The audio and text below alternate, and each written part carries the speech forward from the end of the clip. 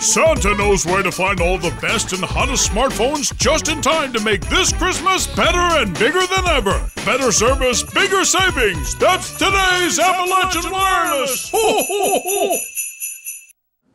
With the murder trial of James Huffman IV in its 10th day, and after 7 days of prosecution witness testimony, the prosecution rested Friday, declaring they have been successful in proving that Huffman is guilty of murdering 24-year-old Michael Hogg. Commonwealth will announce the close of its case in chief at this time. All right, very good. Thank you, Mr. Banks.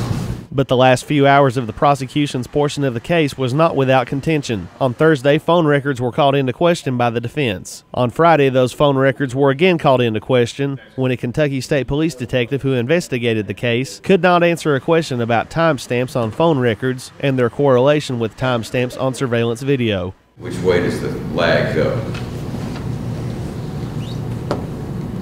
Your Honor, I can't answer that.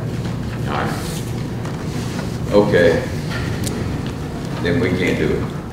Other aspects of the case were discussed, and the jury was shown the alleged murder weapon. After the prosecution rested, Special Letcher Circuit Judge Kent Hendrickson excused the jury for the weekend. After the jury was excused, defense attorney Robert Wright made a motion for acquittal for Huffman, arguing that the Commonwealth had failed to present sufficient evidence enough that the jury could possibly find Huffman guilty of murder. He then made a motion for a mistrial based on the lack of a change of venue in the murder trial. Both motions were overruled by Judge Hendrickson. There's been more than sufficient evidence to warrant the matter going to the jury at this juncture, so the motion for directed verdict on each count is overruled.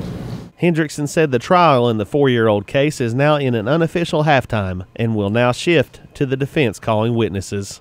The defense in the case will begin calling witnesses on Monday. In Whitesburg, Chris Anderson, EKB News.